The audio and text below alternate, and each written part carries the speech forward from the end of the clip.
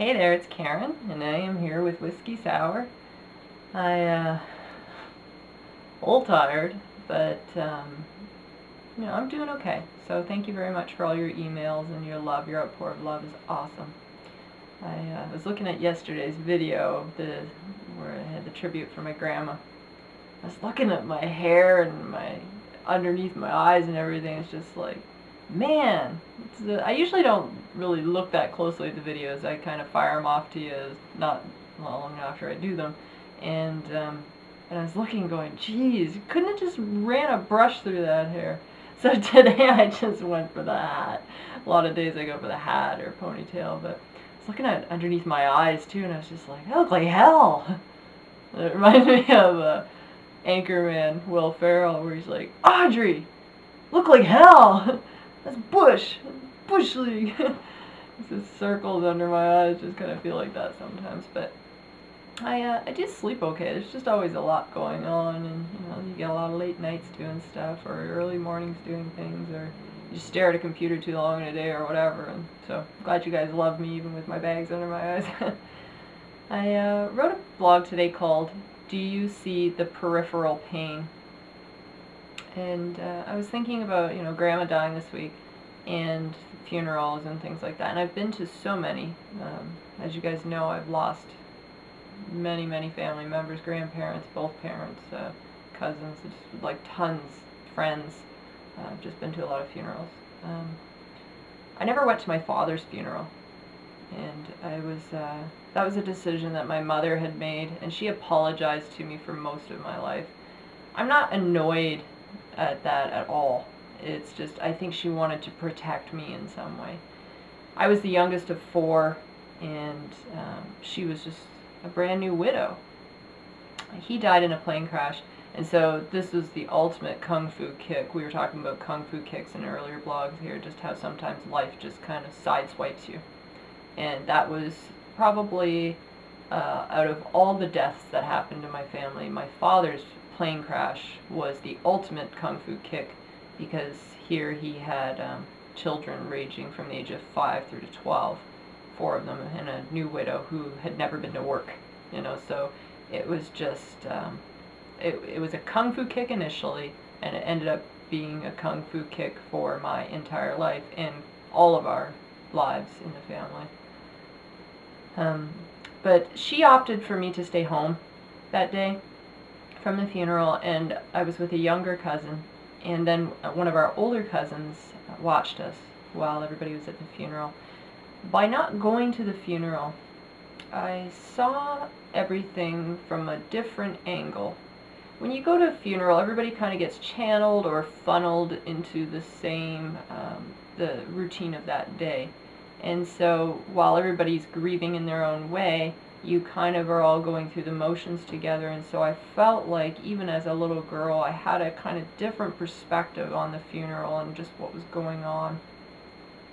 My home life, while we were children and would, fight and have spats and stuff, we didn't have a sad house. I had a very great childhood.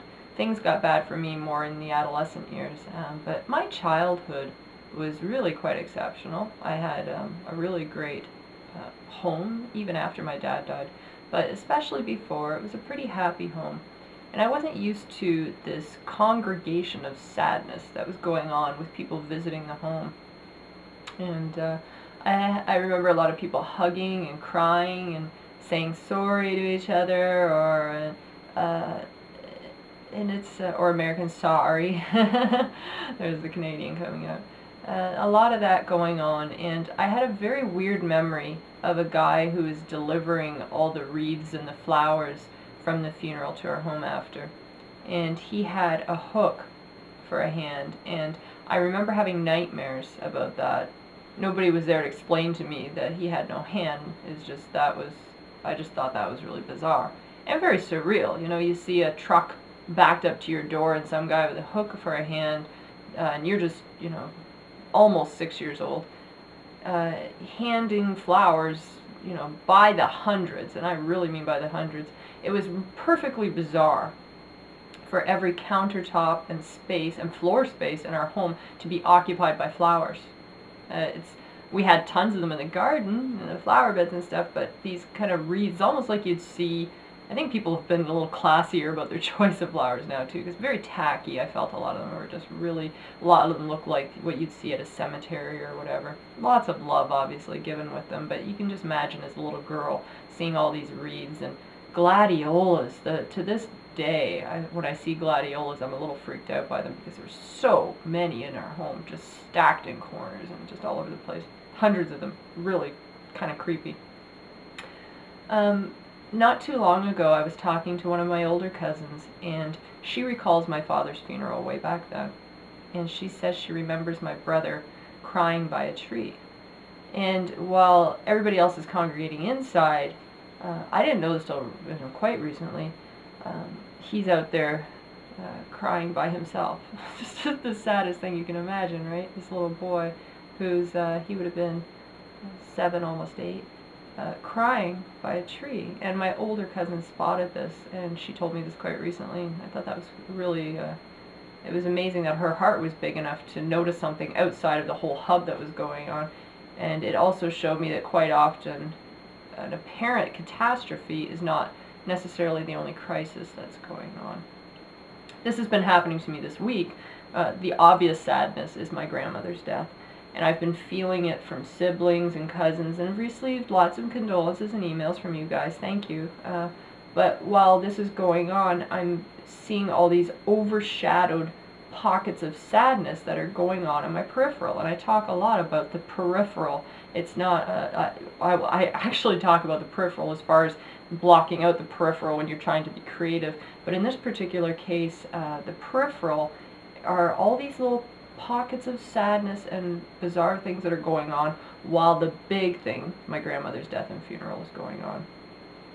Now, without talking about my family or my friends too much, because I just want to be clear that my family and friends have not opted in to my personal life. So there's some things that I'm just very cautious of. Naming names or talking about things, and I talk about little pockets of my life all the way along the line, but I'm very cautious when talking about them because they did not opt in my kind of public world.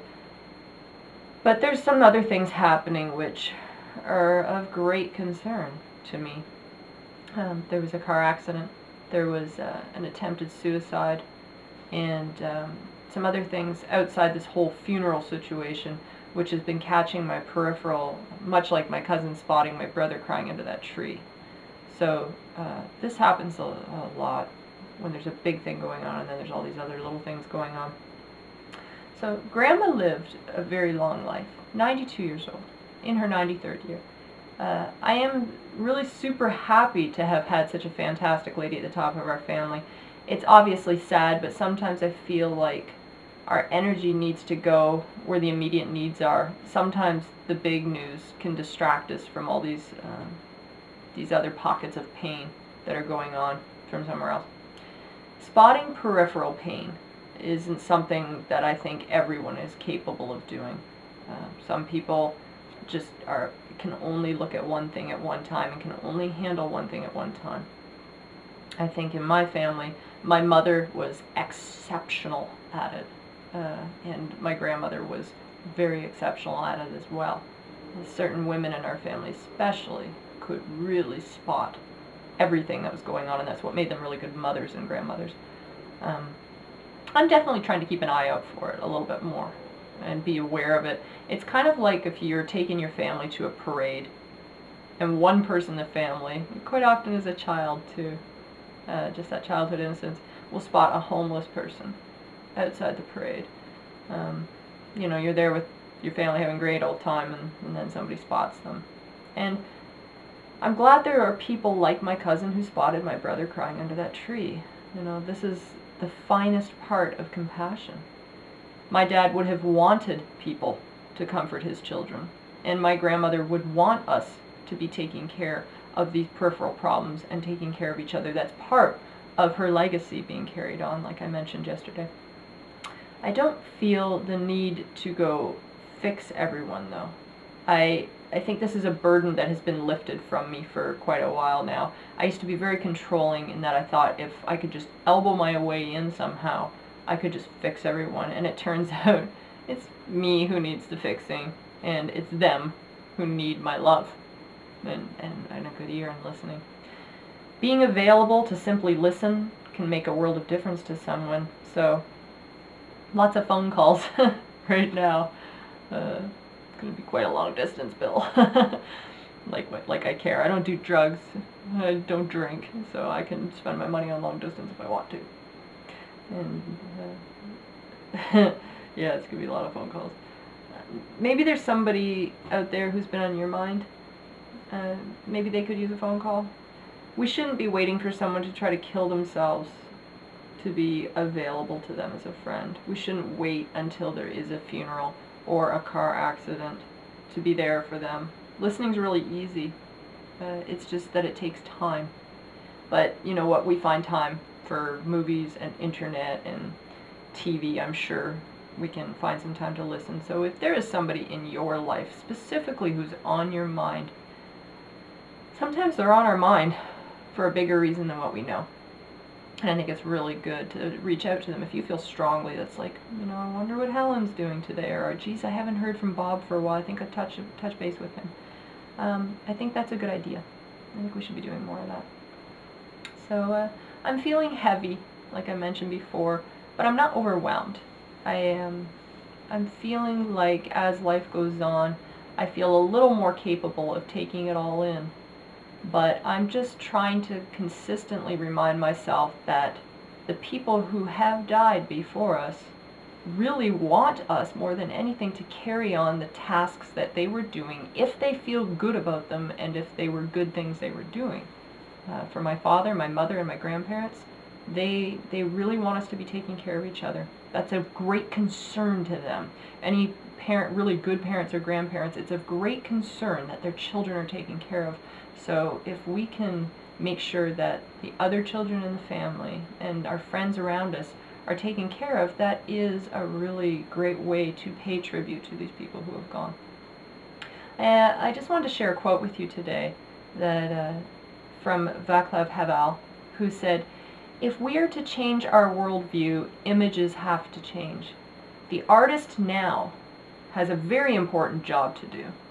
He's not a little peripheral figure entertaining rich people. He's really needed." Something I've been preaching for a while. I really agree with Václav. You are so needed. You know, if you are that artistic, compassionate, musical type, I really believe you are needed. And there is somebody, just someone in your world right now who needs you. So I really encourage you to reach out to them. All right? There's another sappy blog for you. I'll cheer up. But this is just what's going on with me at the time, so I'm sharing with you guys, okay? I will touch base with you again tomorrow. So from Whiskey Sour and me, say rock on, Whiskey. Rock on. That was a good one, right? Rock on, guys.